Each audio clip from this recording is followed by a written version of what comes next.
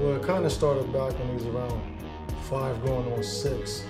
We was watching football and he was like, yeah, in about 18 years I'm going to the NFL. And he was like, yeah, okay, that's funny. Growing up, everyone was just like, you're different. I was like, what does that mean? It was like, you're gonna see one day, like you're gonna go way further than anybody we ever seen. You know, the first year, Mike didn't even know what he was doing. He was just on the field. That's why we started calling him the water boy, because he'd go out there, he'll tackle his teammates and the other team. But then the next year, it was different because he was really fast. And I would tell him, you know, if you want to score a touchdown, when you get the ball at one time, you got to score because it's like 4 running backs. Every time he was doing a running back, and it's like he get the ball, he seemed like he was scoring a touchdown. And I was thinking to myself, is it this easy? Because like other kids seemed like they had a hard time doing it, but it seemed like he get a carry or two and he was in there. He'll just leave from one sport to the next, and you know, you would think he was training his whole life for that sport. And he just walk right on the field or the court and just do things so effortlessly. It's amazing to be able to witness the things that, you know, he was able to do and is able to do. I think that comes from being the youngest, always having to battle your big brother and big sister, you know, so he figured, if I'm gonna lose to them, I'm not gonna lose nobody in my age group, and I'll play up. He lives for the moment. He likes to be challenged. You know, when he's challenged, he just rises to the occasion. If there's something out there, oh, come on, let's go. I'm gonna lose, but before it's all said and done, I'm gonna be the best. That's just his mindset.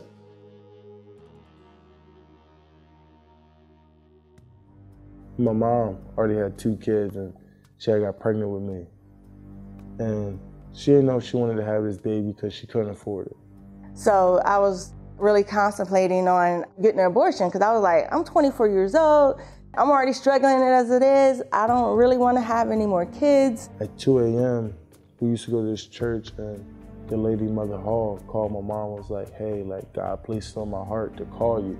She said, don't do it. She said, have your baby. You just don't really know what you're giving up. And then my mom woke up again at like 4 a.m., like, you know, almost at the end of her pregnancy with the name Micah. So I kind of feel like I got like a prophecy in this world to do something bigger than just football, really. But I think football is kind of like my way of connecting to the world.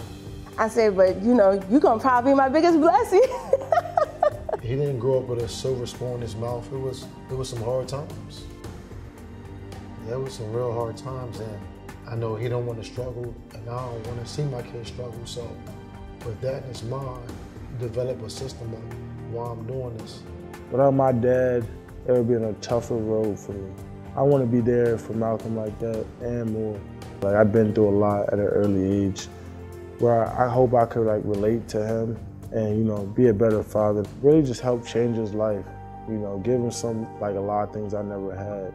It's magnificent, honestly, you know, to be able to, you know, to block out all that background noise and still just keep elevating, just keeps proving people wrong. I'd like to know if they know that Micah graduated early.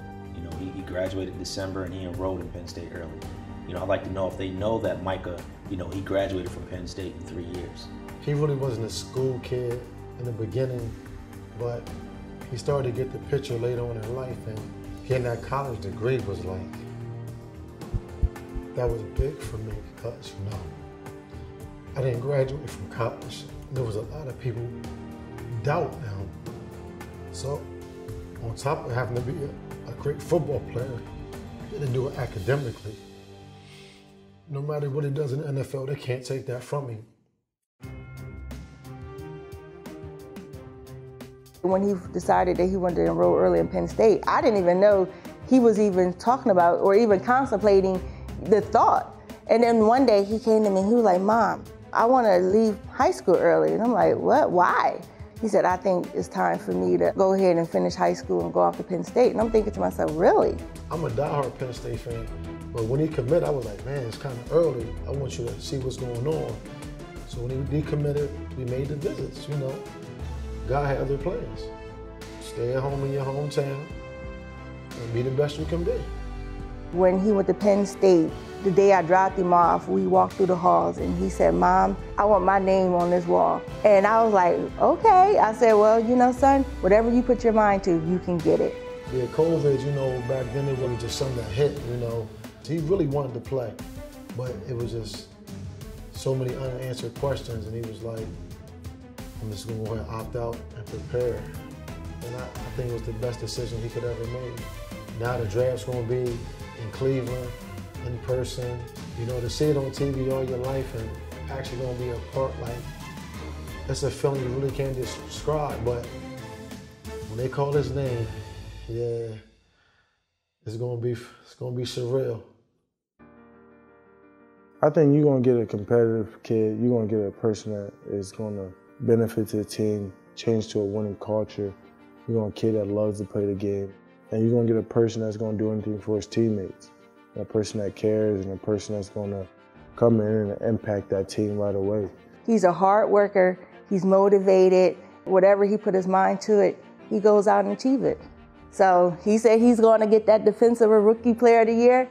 He's gonna get it, I guarantee you. At the end of the day, it's like, we're gonna get the job done. Like, we're gonna work and prove, like, whoever passed on me for a reason, and we're gonna show them why they shouldn't.